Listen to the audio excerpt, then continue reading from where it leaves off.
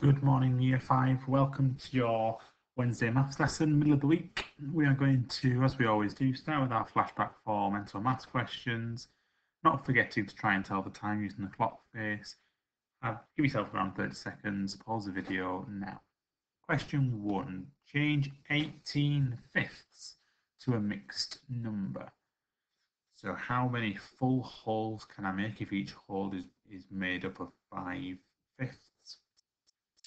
I can make 3 full wholes, which is using 15 of my fifths.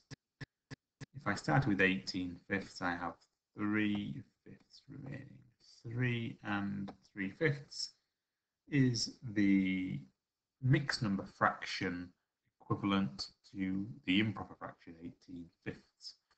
Question 2, complete 15/20 equals something quarters.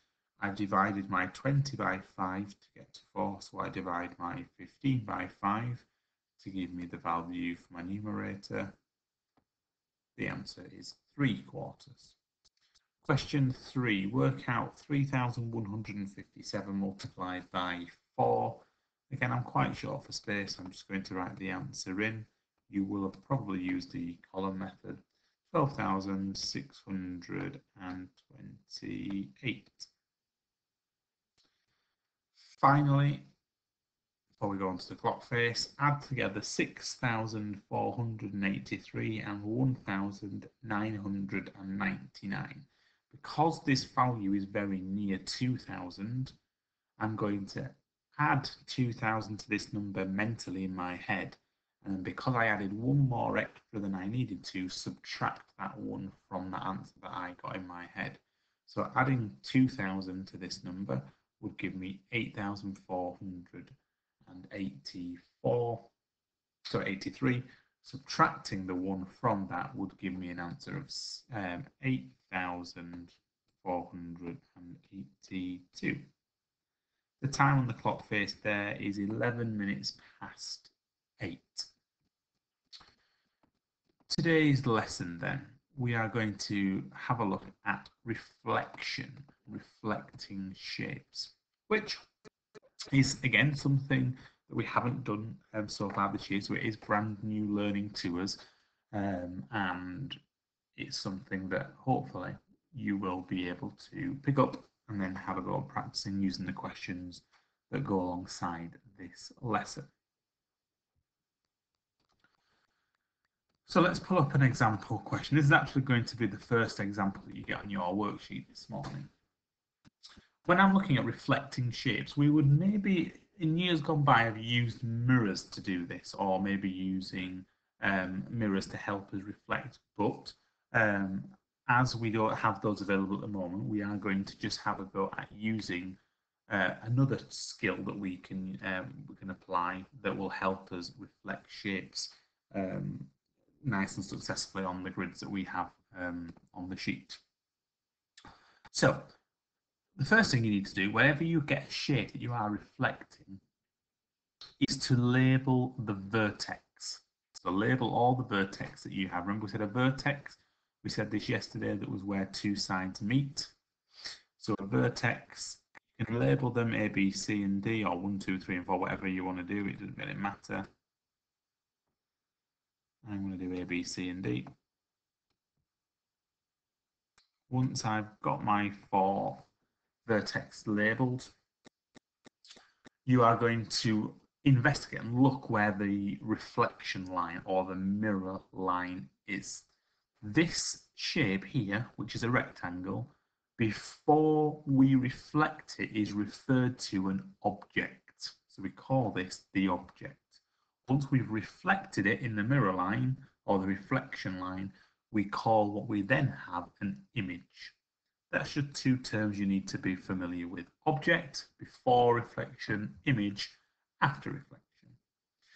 Now, to reflect this shape nice and successfully, you are going to be working from the mirror line, which on your worksheets today is shown using a dotted red line. So if I want to put where A would appear on this side of my reflection line I've got to work from a reflection line. I think, oh, how many places to the left did I go to get to A? I jumped 1 place, 2 places. So to reflect it to go the other way, I would need to jump 2 places and label it A like so.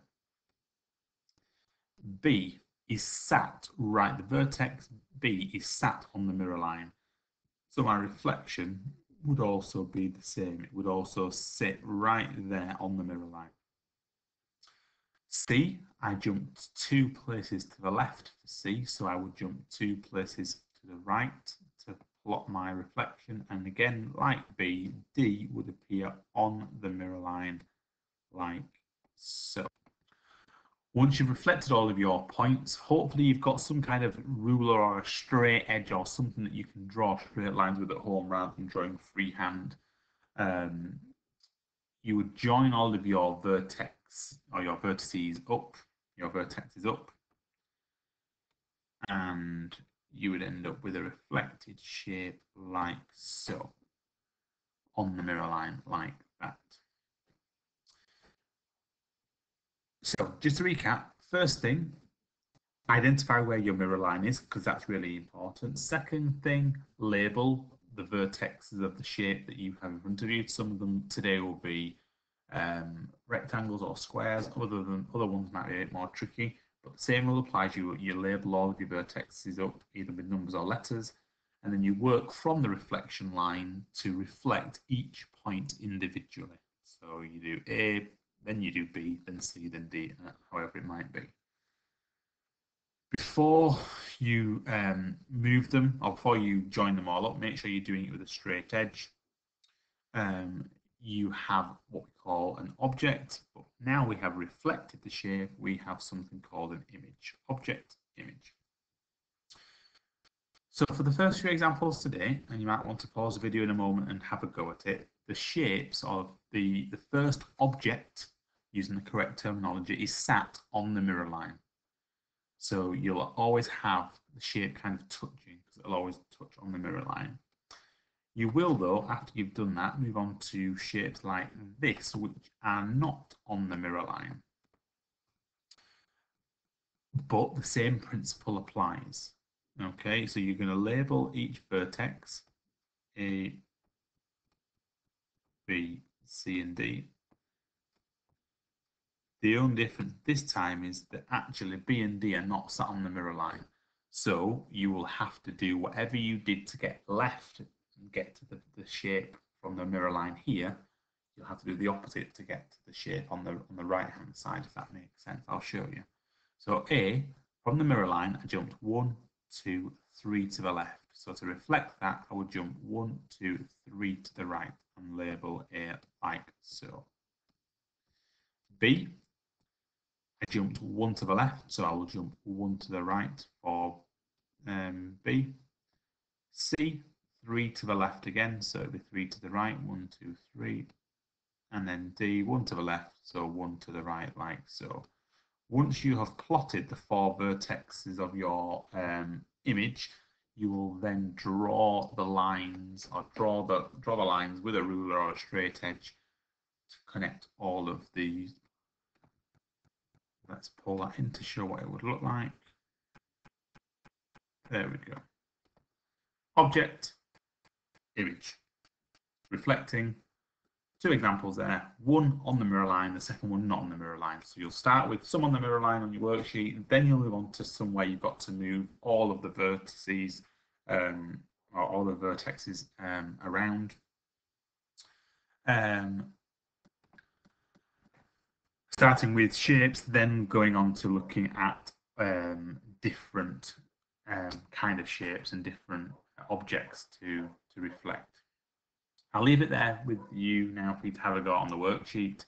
There are some tricky questions at the end, but again, it's using the same logic of identifying the mirror line, using your labeling of the vertexes to help you reflect it across, and then drawing your final shape, which we refer to as an image, using a ruler to join the points up. Have a go at the worksheet that goes with this lesson, and let's see how you